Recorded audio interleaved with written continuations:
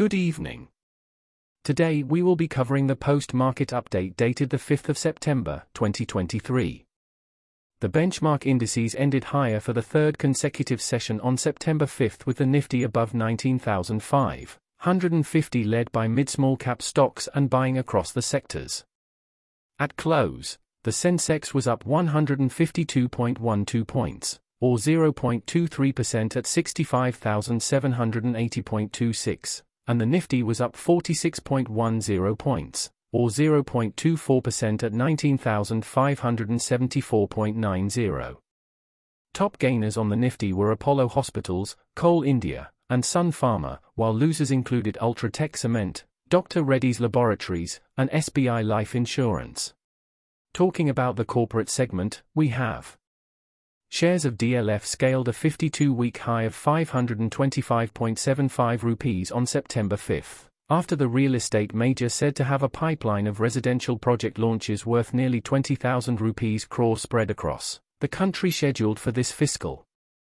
The DLF residential launch pipeline of close to 20,000 rupees crore is spread across Gurugram, Panchala, Chennai, and Mumbai. The launch pipeline includes a super-luxury residential project in DLF 5 in Gurugram, a high-rise luxury residential development complex coming up in the heart of Chennai, a mid- or high-rise in New Gurugram, Sector 76-77, and a residential low-rise coming up in Chandigarh Tri-City. Shares of NAZARA Technologies rallied 5%, to a 52-week high of 894.30 rupees on September 5th. After the company said it will discuss plans to raise additional funds at the upcoming board meet.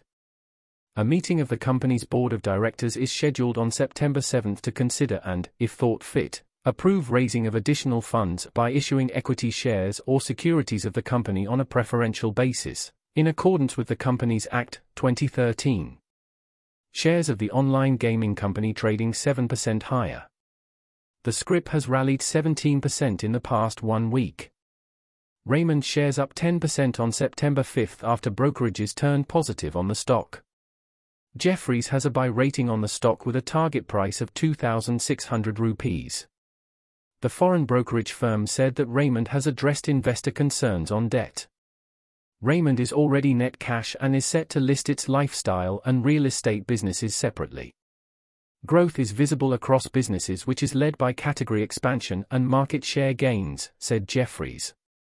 The brokerage firm expects RAYMOND's revenues to grow at a CAGR of 13% and earnings to grow at a CAGR of 24% over financial year 2023 to 26. Tata Power's share price rose nearly 1% to hit a new 52-week high of 262.50 rupees in the early trade on September 5th, as the company said its renewable power arm has signed a power delivery agreement with Neosim Industry. Tata Power Renewable Energy Limited will supply power to Neosim Industry, a grey and SG iron casting manufacturing company, from a 26 MW AC group captive solar plant. The project, located at Jampt, Ahmednagar in Maharashtra with an anticipated electricity generation capacity of 59 million units annually, will start from March 2024. Shares of TCNS clothing trading 4% higher on September 5th. A day after portfolio investor Nalanda India Equity Fund offloaded 1.4% stake in the clothing manufacturer.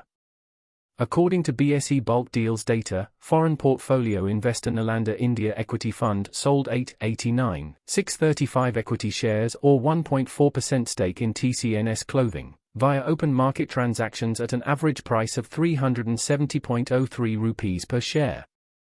As of June 2023, Nalanda India held a 6.84% stake in TCNS.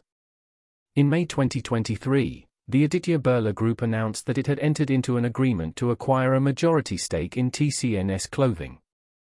The deal worth 1,650 rupees crore included the founding promoter's stake through an SPA, share purchase agreement, and a conditional public offer.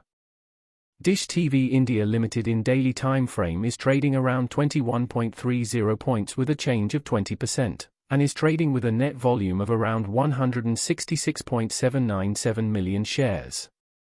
The share price is trading above its moving average 19.05, which is a good indication for the stock. while shares are trading with a relative strength index of around 66.32.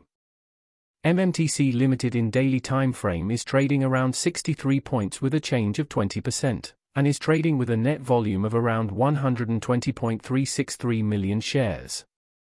The share price is trading above its moving average 47.90, which is a good indication for the stock.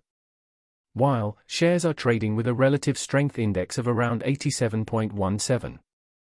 Sri Rama Newsprint Limited in daily time frame is trading around 15.90 points with a change of 20%, and is trading with a net volume of around 4.036 million shares. The share price is trading above its moving average 13.65, which is a good indication for the stock. While shares are trading with a relative strength index of around 81.58.